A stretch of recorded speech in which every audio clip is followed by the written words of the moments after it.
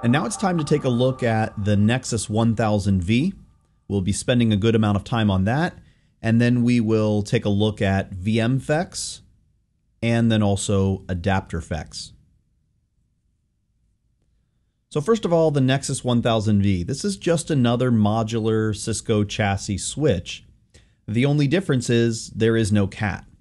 What do I mean by this? Well, this is more commonly used in the wireless world, but Albert Einstein was once asked to describe radio, and he said, you see, wired telegraph is this kind of very, very long cat. You pull his tail in New York, and his head is meowing in Los Angeles. And radio operates the same way. You send signals here, and they receive them there. The only difference is there's no CAT. So anyway, I just use this to explain that it's the same thing as a modular Cisco Nexus switch. It's just like a 7K. It's just there's no hardware. So what does this mean? Well, this creates a distributed virtual switch, or also referred to as a virtual distributed switch, or VDS, in VMware. And actually now it is supported on Hyper-V, and will be supported on other hypervisor platforms as well. But this is made up of a virtual supervisor module, or always a pair, so modules. And of course, those control, or they take care of the control and management plane. And then virtual Ethernet modules, or VEMs, and these refer to the data plane. Now, virtual supervisor modules are either hardware or software. We'll take a look at in diagrams and talk about what the different options are for this. The VEMs, the virtual Ethernet modules, these are actually software that gets installed on your hypervisor itself. So, for instance, it's a VIB file that gets installed in VMware, ESXi or ESX. This can also include other modules called VSBs, or virtual service blades. And these can be things such as VSG, Virtual Security Gateway, the ASA 1000V, VWAS, and these use something called VPath 2.0 for interception and control of packets.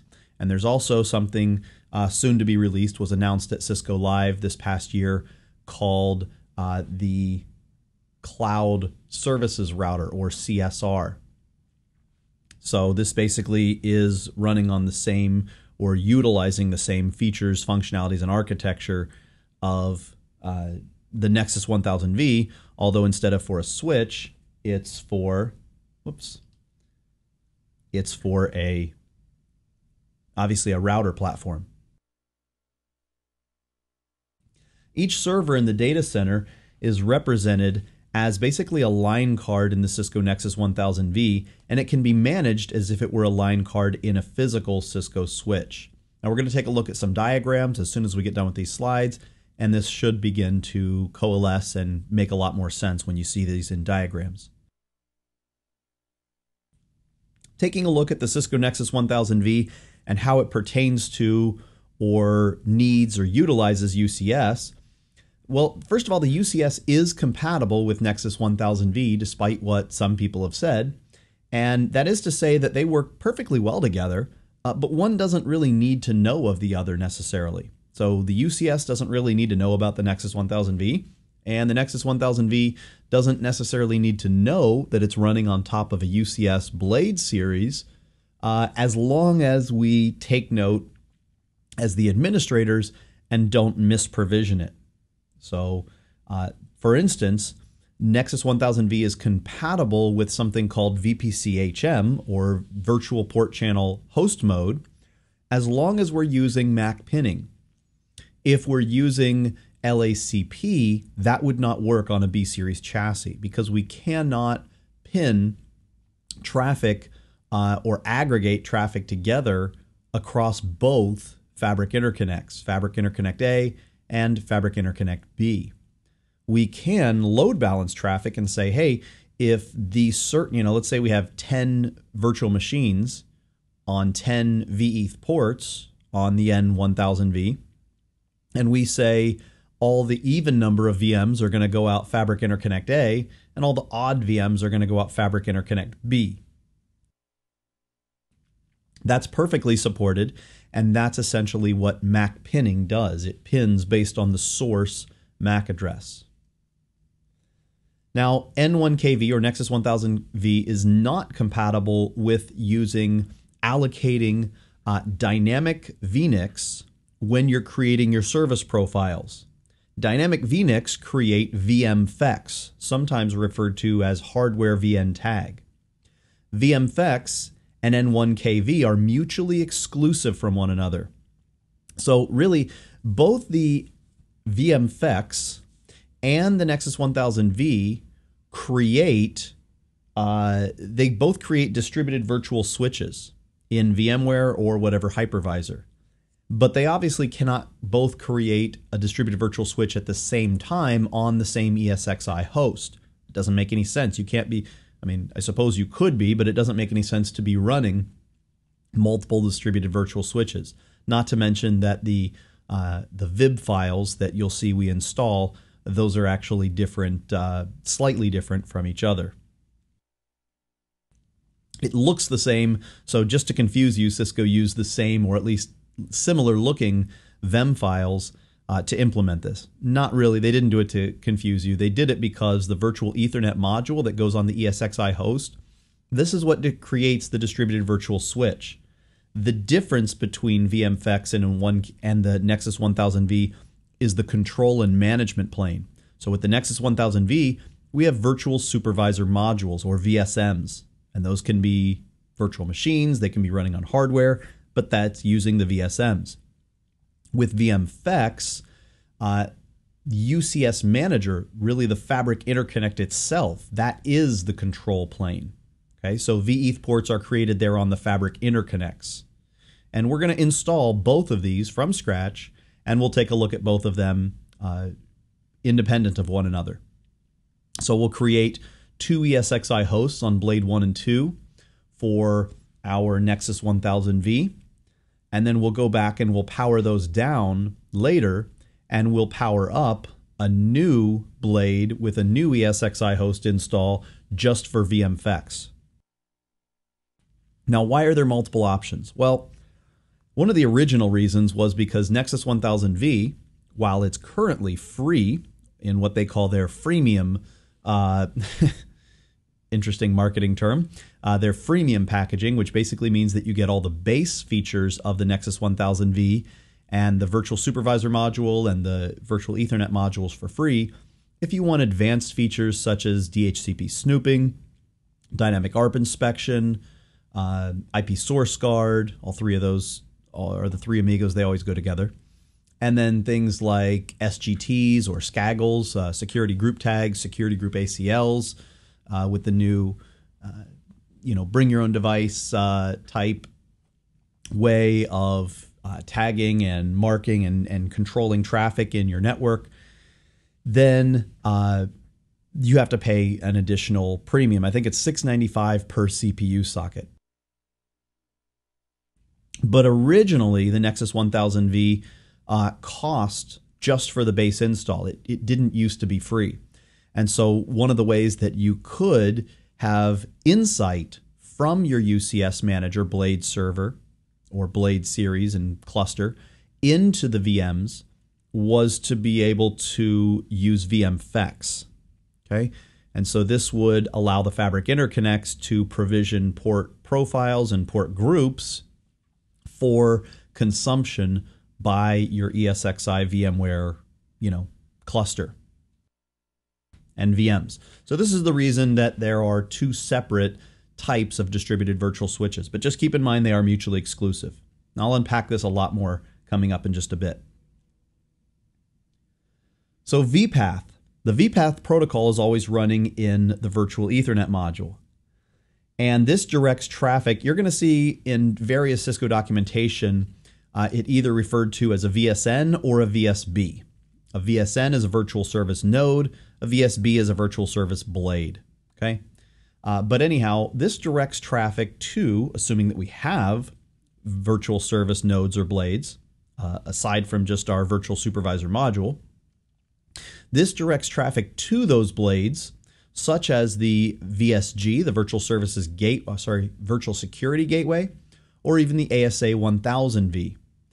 And it applies security or optimization policies once it gets to that services node, and then the traffic is sent back to the virtual Ethernet module, along with the ability to now fast switch or kind of Ceph switch the traffic directly in the VM. So basically it takes a look at the first few, and by few I mean as many packets as are necessary to denote what the flow, basically to identify the flow of traffic.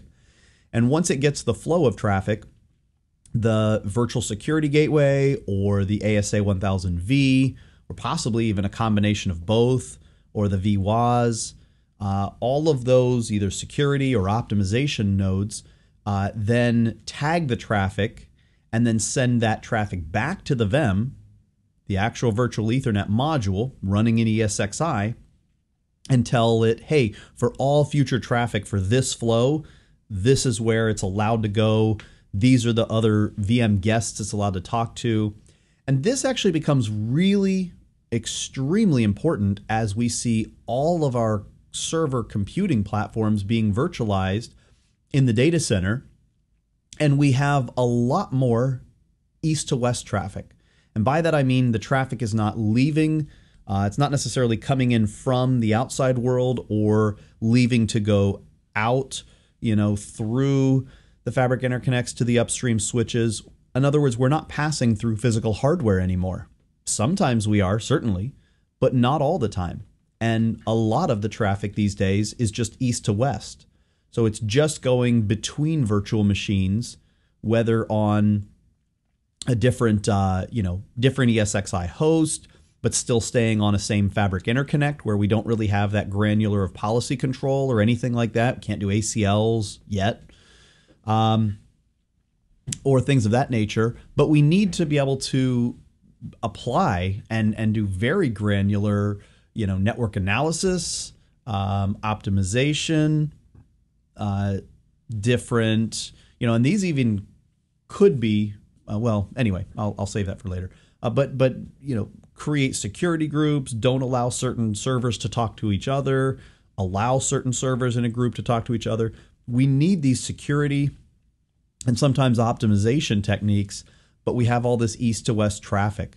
And I'll show this a lot more in the diagram. So this is really what the vPath protocol allows for. Okay, so as I mentioned, only new traffic flows has to be first sent to the VSN or VSB, and then subsequent flows are forwarded directly on the ESXi host itself. Now, when we go to do the installation for the Nexus 1000V, the virtual supervisor module is going to install something called opaque data in the VMware vCenter for its distributed virtual switch. This is done using something called an SVS connection, or server virtualization switch. VSMs and VEMs, they should all be the same version. It's important that they are. The only time when they would be out of version with each other is when you're doing an upgrade, and there's obviously a very planned and specific upgrade path on Cisco.com for any given, from any version to any version. Your control and your management networks should, probably goes without saying, be quite low latency. But this is actually more critical than bandwidth itself.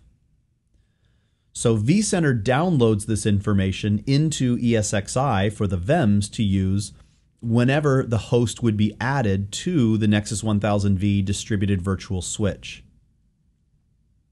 Now, all VEM modules, or virtual Ethernet modules, all of their heartbeats should increase at roughly the same rate.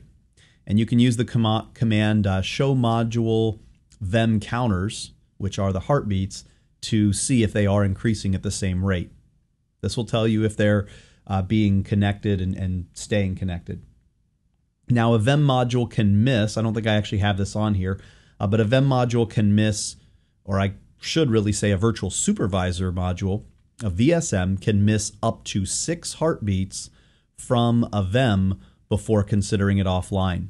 So no more than 6 seconds can elapse from the time, because a heartbeat is sent every 1 second. So no more than 6 seconds can elapse without it thinking that the Ethernet module or blade got dynamically removed from the virtual chassis. And it's always a good idea or a good practice to hard code the VM to the module number before you add the ESXi host to Nexus 1000V. Basically, the Nexus 1000V supervisor modules have a command called module. VSM, your primary and secondary soups are always going to be module 1 and 2, period, always. Then I'll have up to 64 additional VM modules per chassis, per virtual chassis. So that means I can have up to 64 ESXi hosts per distributed virtual switch, or per Nexus 1000V, virtual switch. And the modules, the ESXi hosts, are identified to the supervisor modules by their UUID. So what I can do is, before I ever even bring them online, I can get the UUID of the ESXi host. And in fact, I have this right here. Get the UUID from the ESXi host by going out to the shell, SSH or direct shell, and saying ESXCFG-info space-U. And then just make sure that you use lowercase letters when you're copying. So this actually will return uppercase letters. Make sure you convert those to lowercase. And then you will paste that UUID under the module command in the VSM before you bring that VM online. And then that VM will get added in the particular order that you wish. You can also just do them dynamically, and it will allow you to populate them dynamically, but best practice is to hard code it. Now, in the virtual Ethernet module, the VM, we're not so much going to be provisioning ports directly as much as we will be provisioning port profiles. And then those port profiles will be attached to the ports, and anytime we make a change to the port profile, it will change the port. So there is a command called inherit port profile. We're going to be doing all this live, so if this is for your reference, so you can come back and take a look at it later again, but we also just want to talk about it before we go out and do these things.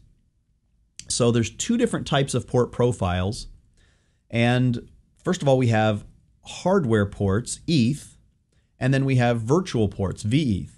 So the ETH port profile, these are basically tied to hardware network interface cards, and these are our uplinks.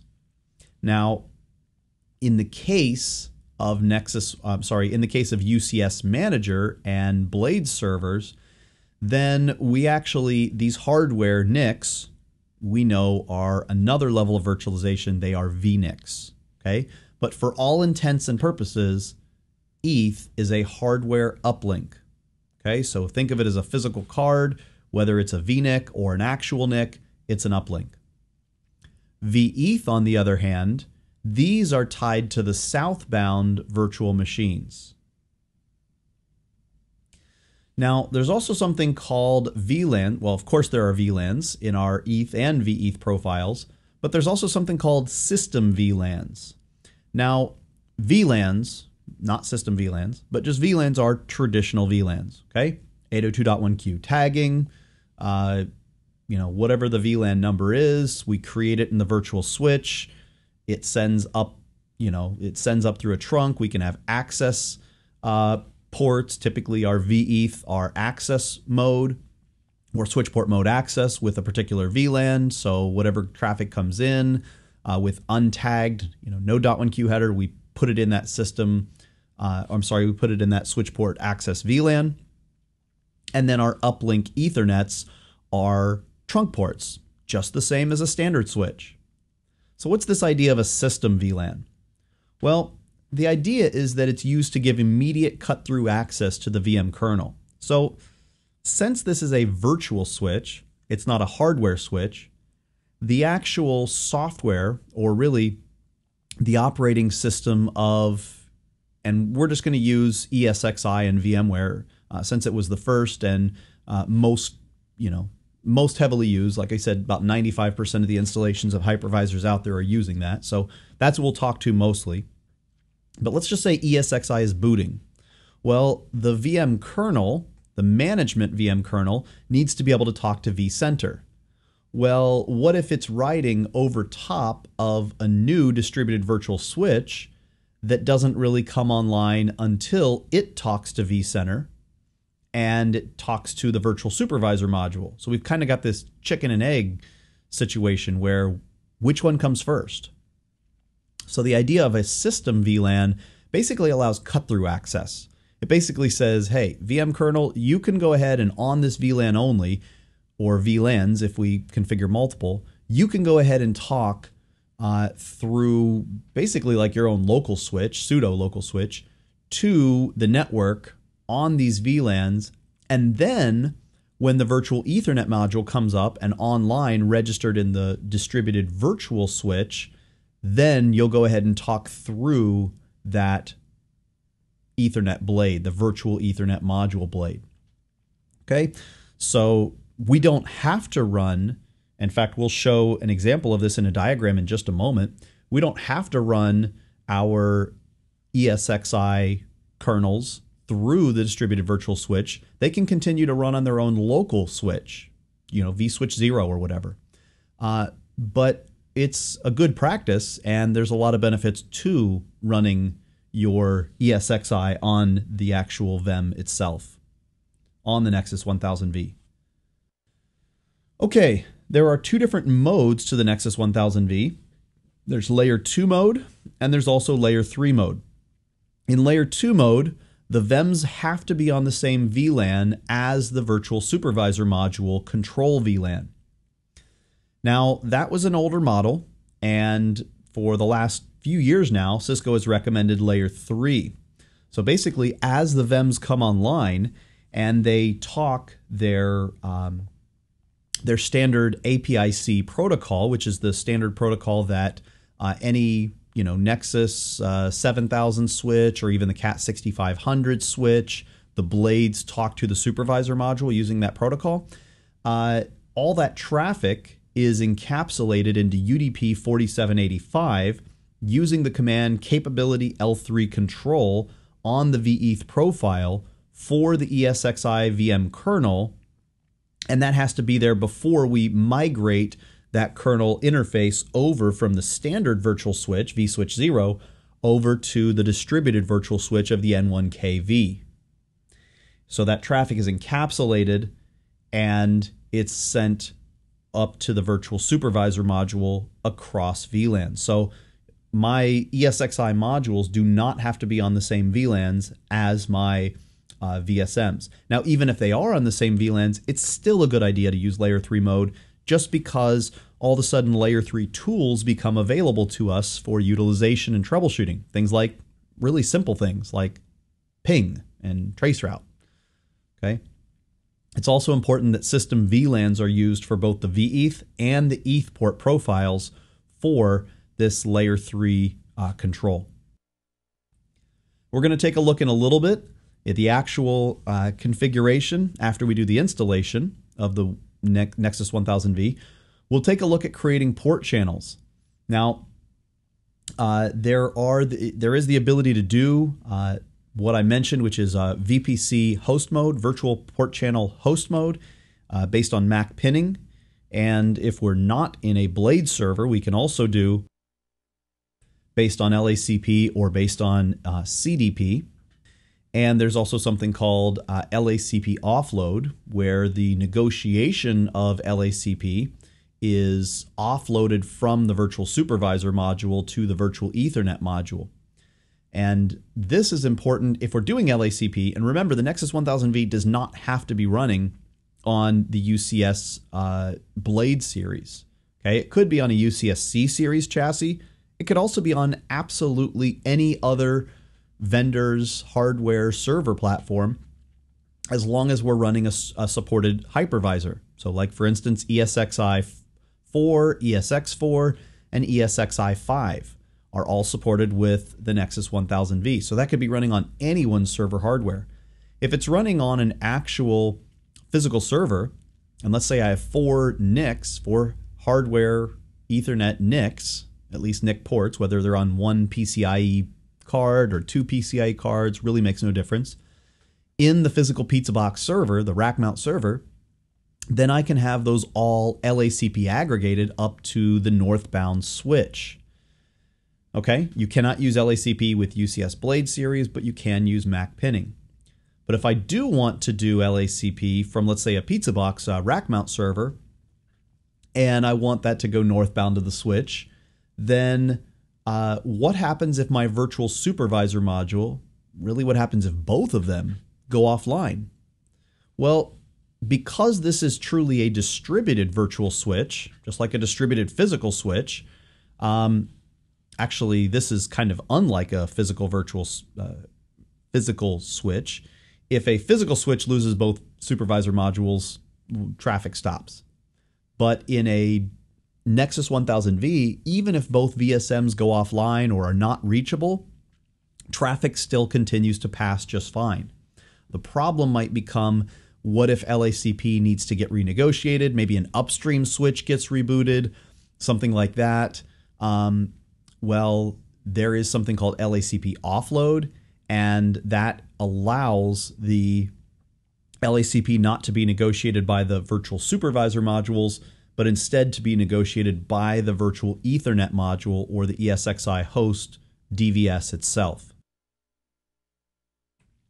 So taking a look at some show commands, kind of a little bit of a convoluted command, makes sense if you actually, think about what it's doing, but basically module vem3 execute. So if I wanted to SSH into any one of my ESXi hosts and run commands directly on that shell itself, I could do that. And the command would be vem command show port, or directly on the ESXi host, vem command show pinning. So if I'm on the virtual supervisor module, let's say I've SSH'd into the Nexus 1000V, not to the ESXi host itself, but directly to the N1KV, then I can say, hey, go out to module, virtual Ethernet module 3 through 66, because I can have 64 blades plus my 2 supervisors. So go out to blade 3, go out to blade 5, go out to blade 20, and execute this command there on that host. And that command is the command that you could run there on the host natively, which is vem command show pinning or show port. So I put those in there for reference. We'll be taking a look at those commands specifically with VPC host mode. So now let's break from Nexus 1000V for a moment and let's talk about VMFEX, and then we'll talk about AdapterFEX, and then we will move on and actually do the installation and then all the configuration and testing of the Nexus 1000V, including ACLs and QoS and things like that. And then we'll move on and we'll talk about, or we'll actually do the demonstration separately of VMFEX and then finally AdapterFEX. So VMFEX creates the same type of distributed virtual switch in VMware as the Nexus 1000V does. And it's now supported on KVM and Hyper-V as of UCS 2.1. So this is made up of, well, it's still got the same virtual Ethernet module installed in the ESXi host for the data plane, but now the UCS, really the fabric interconnects, act as sort of a VSM or a virtual supervisor module. Okay, so there is no standalone virtual supervisor module. Instead, the fabric interconnect is your control and management plane. Okay, so everything is configured and controlled from the from the UCS Manager GUI, and that's specifically where we look at the VM tab. So when we were doing walkthroughs earlier, we kind of avoided it, but there's a VM tab in UCS Manager. That's not for Nexus 1000V at all. It is for VMFEX, which is an alternate DVS. So then let's talk about AdapterFEX. This is yet another FEX solution from Cisco. So this time, it's used to extend a Nexus 5000 down to a pizza box or C-Series rack mount server. More specifically, to extend the fabric down to a P81E Palo card, or the next generation of that card is the VIC-1225 PCIe Express, and I said CAN, that should be CNA. Let me just fix that real quick. Mistype there. converged network adapter. So this creates vETH and VFC ports in the Nexus 5K, and we will be doing this as well. So if there are, let's say on just a C-Series server on a VIC 1225, or actually what we have is the P81E in our particular C-Series, because that's what's on the exam, you have two 10 gigabit Ethernet SFP physical ports on the PCIe card, and each of those actually have two logical channels. So there's 4 logical channels, 2 physical ports, 4 logical channels. So this breaks out to port 1, channel 1, is going to be used for Ethernet with optional hardware failover to physical port 2. Then it will still be physical port 1, but logical channel 2. This is going to create HBA 0, or our first HBA for Fabric A for SAN. There, of course, there's no failover. Standard multipathing software would be used. Then physical port 2, but logical channel 3 will be used for Ethernet with hardware failover supported to physical port 1. And then physical port 2, logical channel 4 will create HBA 1 for our standard SAN Fabric B connectivity. Now, an alternative to AdapterFX is to use UCS Manager to actually manage your C-Series server. So this is not in conjunction with anything. There is no AdapterFX here. Well, it essentially is kind of using, well, it's not under the marketing term, let's just say that, of AdapterFX. But instead, what happens is our C-Series servers connect up to a pair of Nexus 2000, specifically the 2232 double Ps, and those act as the I/O modules in a sort of a virtual or pseudo blade chassis. Okay, so and we'll show a diagram of this as well. But basically, let's say we have one pair of Nexus 2232s. So Nexus 2232A would go up to Fabric Interconnect A, and Nexus 2232B would go up to Fabric Interconnect B, and port 1 of my VIC 1225 or P81E card in my C-Series server, let's say C200 server, would go up to Nexus 2232A, and port 2 would go up to Nexus 2232B. Okay, so this would look similar, at least to the UCS Manager and to the Fabric Interconnects. It looks similar to a blade chassis.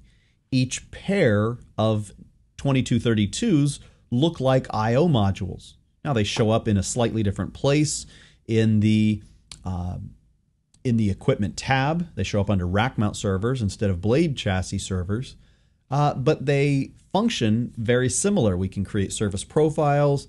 We can allocate those to our rack mount servers. So it gives us a lot of nice flexibility there, while still having, for whatever reason, maybe preferred rack mount servers, preferred to blade servers. Now, the version of software that you're running depends on how many wires you need or how many cables. This required 4 cables in UCS 2.0. So we had to have 2 1 gigabit Ethernet cables connected from the C-Series server LAN on motherboard ports to the 2232 FEXs to provide out-of-band control and management plane. And then we had to have 2 10 gig cables connected from the C-Series server SFP ports to the 2232 FEX to provide the data plane. Now in UCS 2.1, a feature called single wire management came about, and this allowed a single pair of 10 gig cables from the C-Series SFP to the 2232 FEXs to provide both the data and management control planes. So we no longer needed the 1 gigabit Ethernet LAN on motherboard ports connected at all. Now, we don't have this configured in our lab, and here's the reason why. And again, the course is centered around the CCIE data center exam. This is perfectly fine to use, but then it makes your C-Series servers look just like a blade server, right? Like a blade chassis. So if we've already gone through, or if the lab has already had us go through and configure a Blade chassis, why would it have us configure rack mount servers in the same fashion as Blade servers were? Assuming that they don't change the version from 2.0 to 2.1 anytime soon, 2.1 is what gave us FCOE northbound of the FIs, but 2.0 is still requiring, well, there is no northbound FCOE support. So that means that if they were using the C200 server connected to the Blade, or sorry, to the Fabric interconnects, then there would be no way for them to test you on Fiber Channel over Ethernet, or FCOE. So if they're instead using actual adapter FECs, as we've listed here with the 5Ks, that's where we can break everything out as VETH and VHBAs on a Nexus 5K, and specifically create VETH and VFCs and do all the binding that we would normally do for a converged network adapter and Fiber Channel over Ethernet on our Nexus 5Ks.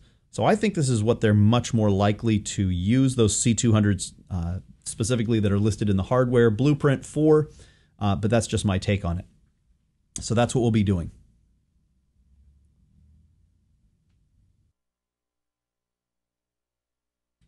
So let's go ahead and switch over, and we'll then we'll begin by doing the installation of the Nexus 1000V, configuration, all of the testing of it. Then we'll go on to VMFEX, and then after we've done VMFEX, then we will go ahead and configure adapter FECs.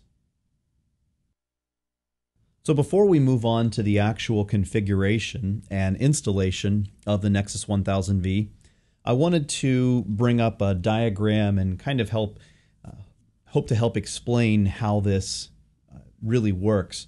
So we have what appears as a virtual chassis switch, and what happens is we have our virtual supervisor module, our primary, and our secondary, which are going to be modules 1 and 2. And these are going to be running on a pair of hardware devices such as the Nexus 1110S or 1110X. The old part number was the Nexus 1010. So these are basically just appliances that are running a hypervisor that are running these virtual machines. Okay, but you do want to have separate physical devices to run each of the VSMs for redundancy, so that if one physical device dies, you don't lose both of your primary and secondary SOUP modules in one fell swoop. Now, of course, that's kind of a waste to just run one virtual machine on a powerful hardware appliance like that. So that's why they have the different -S and different -X models.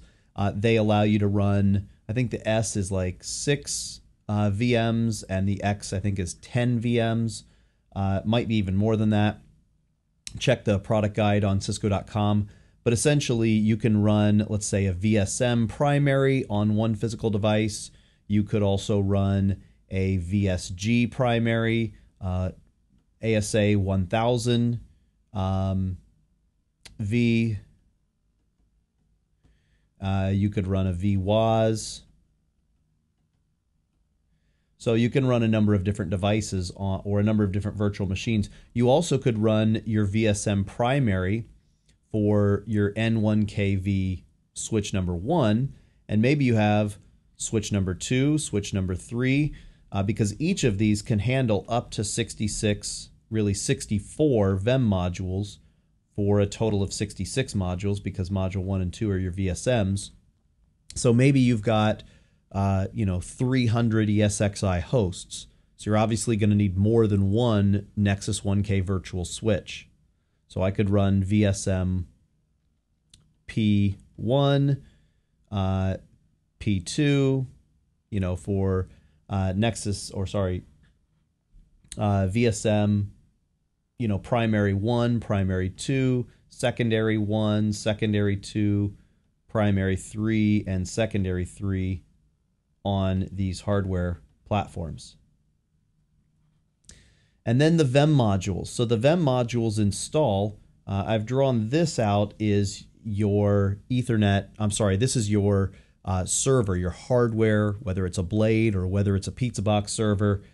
You've got that hardware. Running on top of that is the hypervisor and then your Vem module. Okay, so your Vem module in this particular instance is serving not only these individual VMs, but it's also serving for management, for vMotion, and for fault tolerance. Now what we see is that, and again in the diagram that you'll be able to download from class files and blow up a little bit more, you'll see that these colored instances are going to Fabric Interconnect A and Fabric Interconnect B. The green is A and the blue is B. And those are Ethernets. So Ethernet 3/1, 3 because it's in module 3. It was the first ESXi Vem module to be brought online to the N1KV switch. So 3/1, 3/2, E3, 3, 4, and 5, and 3, 6, and 7. And then handed down to the actual VM kernel for management is VETH 1 and 2, VETH 3, and VETH 4 and 5, and then a bunch of VETHs, one or multiple, however many you need to consume per virtual machine. So these VETHs are all going to go up through these two active based on VPC, host mode, MAC pinning, something we're going to take a look at here in just a moment. And I suppose this should really be capital. Okay, so going up through Fabric Interconnect A and B, active, so maybe it's splitting this one off to A, this one off to A, and this one off to A, and then it's splitting maybe this one off to B and this one off to B. And that's how it's doing its MAC pinning up northbound to the Fabric Interconnects and then the northbound switches beyond there. And then these two Ethernet interfaces are being used for these two VETH interfaces for active fault tolerance. Maybe vMotion has active to A with failover to B. Okay, that's not how we're going to set it up now. We're going to set it up as we have active and passive. Okay, and the ESXi host is managing the active-passive. But this is just giving an alternate view or an example, other things we've talked about as possible best practices.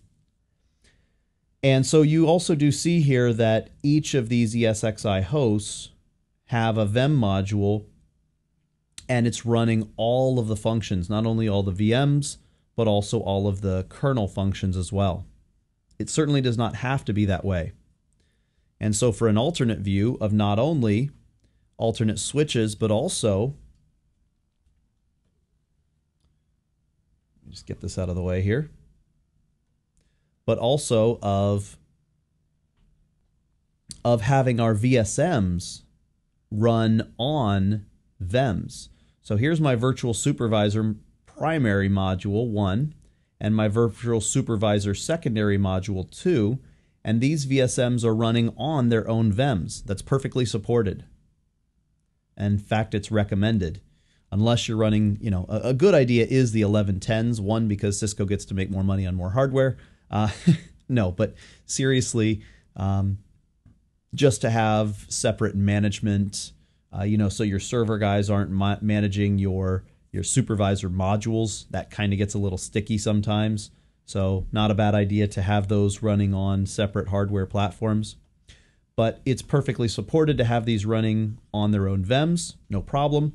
It's also perfectly acceptable to have vSwitch, the individual standard vSwitch, let's say for ESXi, running for management, and another one for vMotion, another one for fault tolerance, another one for DRS, whatever, and then your Vem only running your VMs, as well as it's perfectly acceptable for it to run your kernel functions as well. So here's an alternate view. Now, one of the things that is commonly misunderstood and I see misconfigured from time to time, so I want to point out, is the thought that here's another view of the N1KV switch. So this dotted line is the switch. Here are my physical Ethernet uplinks, whether they're actually VNICs in a in a UCS B series chassis, or whether they're actual real NICs in a physical server, really makes no difference. But these are my Ethernet ports, and then these are my vEth ports that are handed down to and consumed by my VMs. And of course, I create Ethernet port profiles to be inherited by my Ethernet ports, and I create vEth port profiles to be inherited by my vEth ports. Now, one of the misconceptions is that as long as I have in my view, so if I do a show run and I see that I have Ethernet ports, then any vEth ports can use those. And that's not exactly true. And here's really specifically where that's not exactly true. First of all, if I have a vEth port being consumed by a VM, and it's possible that I have assigned a VM 2 ports, I might assign it 2 NICs, so it might have 2 NICs. Maybe this one only has 1 NIC. This one has 1 NIC. This vEth port, let's just say it's vEth, 200, it will never change. If I move it from one ESXi host to another, in fact, let me just bring up this example again. If I move this VM, if I vMotion it over here to this ESXi host, it keeps its vEth port. So if that was vEth 18, it keeps vEth 18. Now my physical uplinks, those are bound to the VEM module. Of course, those are bound to the physical ESXi host.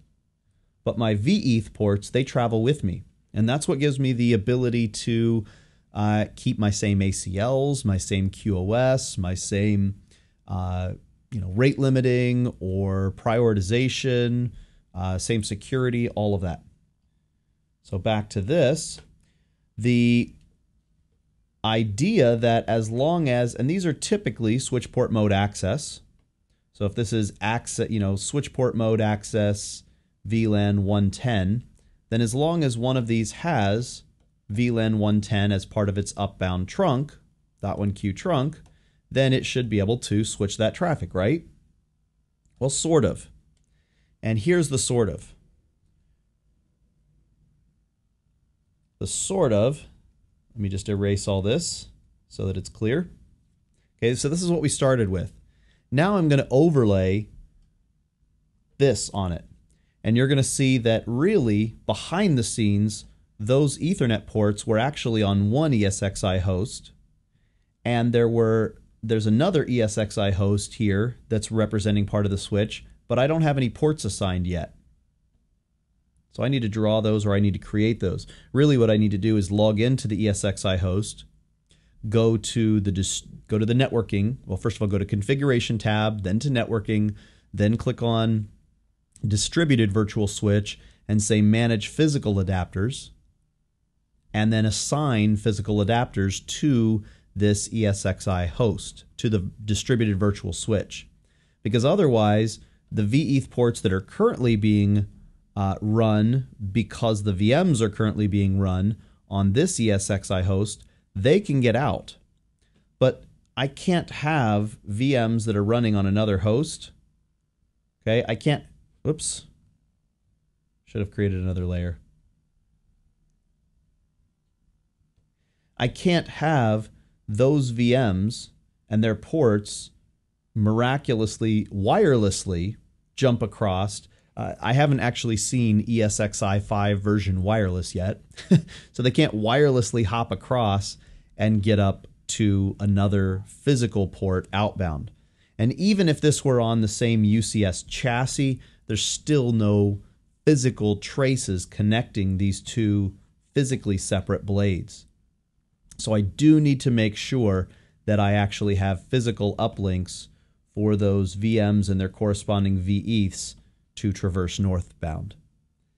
And then finally, We're not going to really look or talk too much about this, but I did create or helped create a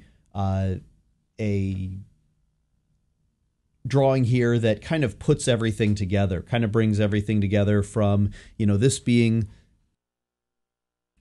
the last class in our section where we, the last class in our series where we started out talking about the Nexus switching line. We began talking about OTV, Fabric Path, talking about VPC, and then we did our storage class with our MDSs and our JBODs, and then now we're on the UCS portion with our Fabric interconnects, our Blade server, QoS that's assigned to those individual, our Palo VIC card, mezzanine adapter card, VNICs that have been created, QoS that's been created and assigned, and then now rounding it out with the Nexus 1000V and ESXi VMware, brought it all together. So this will be kind of a complete picture, probably hard to see from this scaled out perspective, but if you zoom in, you'll be able to see everything a little bit better, and I'll certainly include that as part of the class files. Okay, shows me, shows my fiber channel node drop on my VHBAs, how those VHBAs create vETH and VFC ports as long as they're part of a Palo card. If they're not, we already took a look how they still create VFCs, but how those are bound to the actual FEX port itself. Okay, how my VNICs in ESXi ultimately create VMNICs, how those VMNICs correspond to physical ETH interfaces, or at least pseudo-physical ETH interfaces in my Nexus 1000V.